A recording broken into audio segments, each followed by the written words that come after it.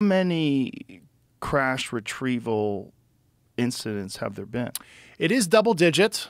The specific numbers I do know. However, I can't discuss that. And I know it sounds like, oh, I'm being coy or whatever, but this show, any other interviews I do, right? Foreign intelligence services are watching, and it's like, I'm not here to help Russia and China calibrate their intelligence collection. Like, oh, Dave said it's this number.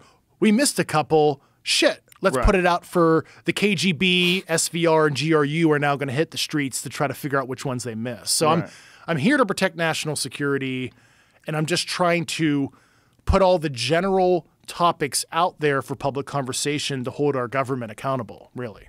So, because I'm here as a fact witness, because we have a constitutional oversight issue, because this program has not been reported to Congress in the appropriate way, and I can get into a senator I talked to that has died recently, so I can, explain to you why I'm so sure. Besides what I read, which we can get into what intel reports I read, I did get some stuff cleared.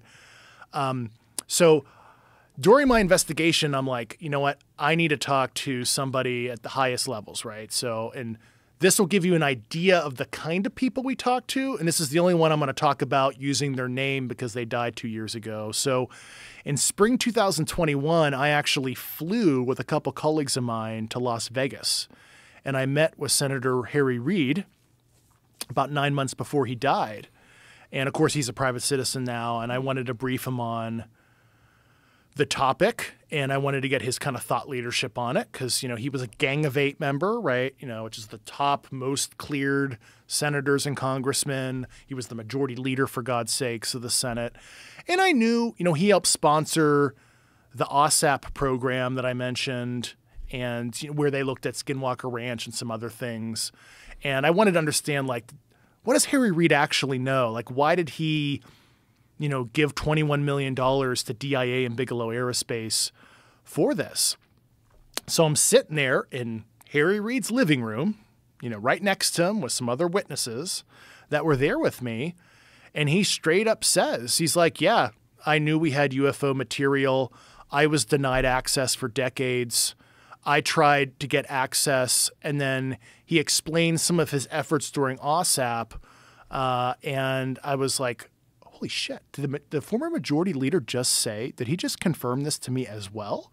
I was already talking to these amazing high-level people, but I have Harry Reid literally saying, yes, we have material, and, he knew it was non-human. Did Harry Reid have personal experience with this?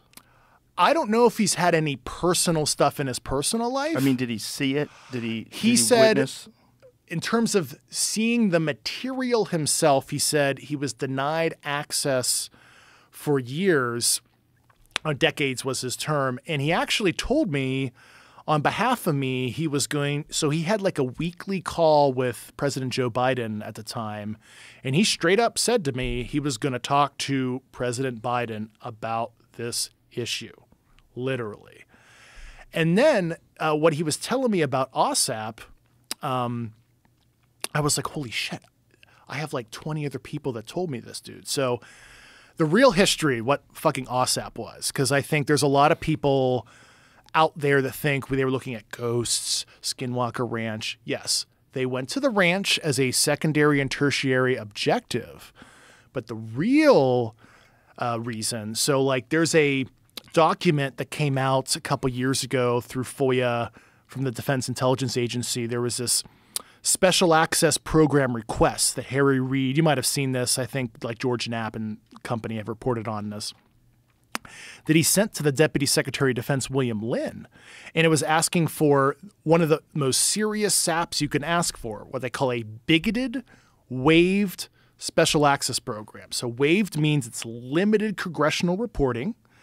That is a class of special access programs. And bigoted means it's like by name. And it's like, it was like, you can read the FOIA document. It was like, Harry Reid, James Inhofe, Lou Elizondo, etc. And I'm like, why are you asking for the most serious SAP to be created for a program that ostensibly is looking at Skinwalker Ranch and stuff, and it doesn't make any sense.